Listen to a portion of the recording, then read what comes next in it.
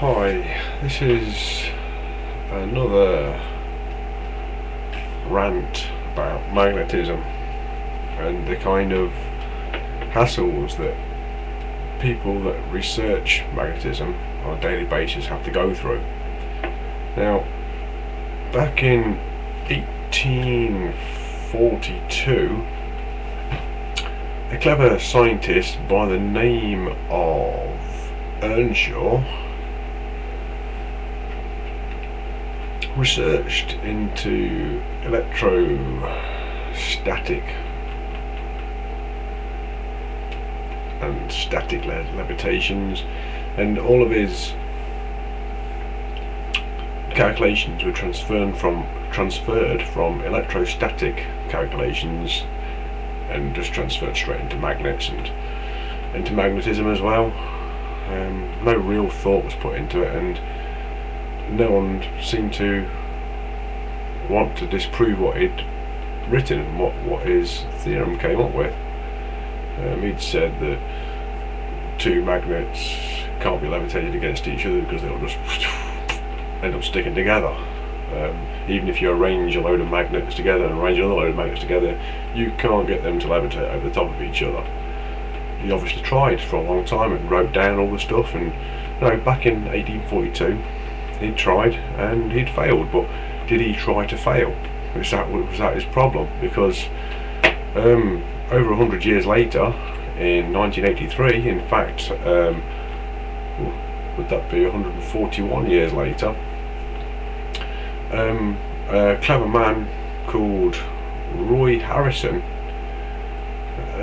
he actually managed to get a set of permanent magnets, arrange them in a fashion, and then get another set of electromagnets, put them on top of them, and make magnetic levitation, which really rebukes the scientific community who believed everything that this Earnshaw bloke had written down. Now, just imagine if, let's say Earnshaw had documented his stuff, took his time, proved that he was scientifically sound, and he was a scholar, he was educated, he got university examinations, and he was trusted. He is a trusted part of the scientific community, and his white papers on electrostatic field and electromagnetic fields and magnetic fields were the be-all and end-all. There's no rebuking him. There's just, oh, shut up, Earnshaw did that 100 years ago, don't even bother. And then this bloke, Roy Harrison, just wasn't going to take that for granted. Now, as soon as I read Earnshaw's paper, I'm thinking to myself, hold on a second, if I take these magnets and then put a counterbalance weight underneath them, I'm going to be able to do what he says I can't do. It doesn't matter what, if I make the counterbalance weight out of wood and some non-magnetic material, aluminium, or a denser material than that, it's non-magnetic, I don't know, water, it's diamagnetic, so make a water balance underneath it, then I can make levitation. Right?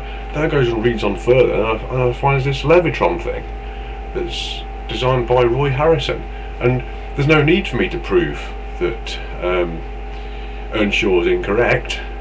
He's correct in most of his assumptions and most of his calculations, but unfortunately he just didn't go that further step. He wasn't trying to prove that you could create magnetic levitation.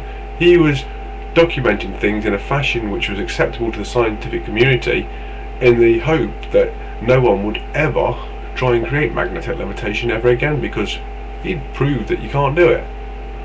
Which, to me, well, it's childish, it's restrictive, it's a waste of human resources, it's a waste of a lot of time, because if it, it's just a waste of resources. Let's say you spent 20 years doing it and documenting all this data and got nowhere.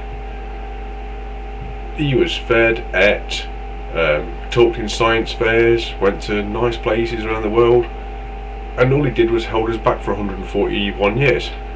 Right?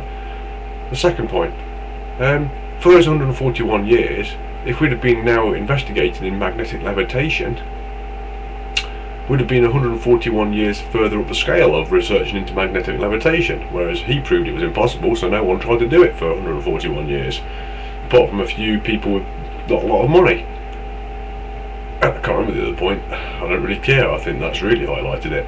And let's say we did have magnetic levitation, which we've got now, like with diamagnetics. It's called maglev.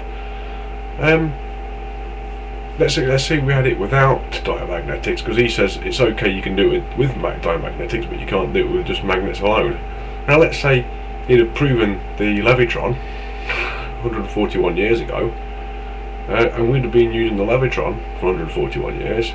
There's so many benefits from using that kind of technology. Now, going on from the levitron, which is two sets of fixed permanent magnets, what if you took the fixed permanent magnets and had them as your trail or as your track, and then used movable permanent magnets to not only levitate in one in one place. If you move the magnets with some kind of, levers and pulleys and what have you, now you can maneuver around places. So, hospital bed things, the trolleys that they push you around on, throwing wheels, you could have magnets in the floor and have these little things with, well, today you'd have just push buttons, right, to that person to that place there, and it would just take it across the magnets. But you can't do that with a trolley because it has an electric motor in it, and the electric motor would bugger up. If you had a diamagnetic and levitron device, so your diamagnetic just in case it breaks so it doesn't hit the floor and crash, it goes and stays at a permanent height, but then you turn your magnets on, or when your magnets are working, it goes up to a normal height and it can be moved around. That would save a lot of labour, a lot of labour. That's just one example for using it, and I've got many more examples for using it as well. Why do we believe in these people? What happens if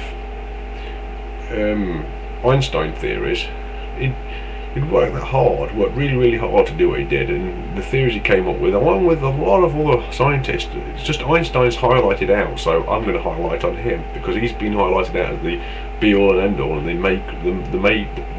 inventor of this E equals mc squared, which led to nuclear weapons. So he's been held up as this great scientist. It wasn't just him, lots of other people worked on it, So let's say if the work that all those scientists, along with Einstein, were just slightly wrong because they weren't working to get what they really wanted, they were just working to get what they were paid to do. So they just skewed the truth a little bit. And because they're clever, which they quite clearly are, they just made sure that there were just little discrepancies here and little discrepancies here. Or, on the other hand, the scientists know that the people that want these things, the money people, really only want them for weapons. So what they do is, they don't quite give you everything you need. They just give you what they think you should have. And then people like me sit there going, yeah, but that's possible, and everybody's going, oh no, but that's impossible, and I'm going, yeah, but that's possible, no, it's impossible, and it makes us infuriated, absolutely infuriated, when we've just read works by 25, 50 people, and correlated that data by remembering certain things, and the penny, it's like the penny hits the slot, or the penny drops, or whatever, I don't know what the saying is that you want to use.